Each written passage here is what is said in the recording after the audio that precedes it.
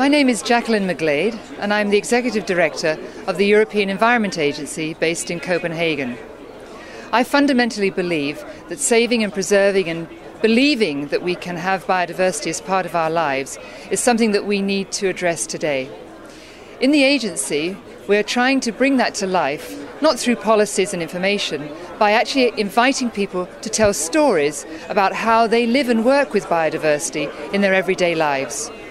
We've launched something called the Environmental Atlas, and in that we encourage people from all over Europe and more around the world to become eyewitnesses around biodiversity.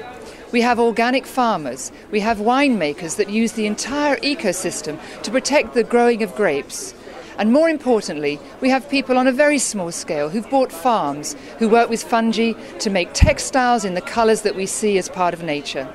So my contribution is to bring the stories of Europe to life through a visual and a high quality film and storytelling mode fit for the 21st century.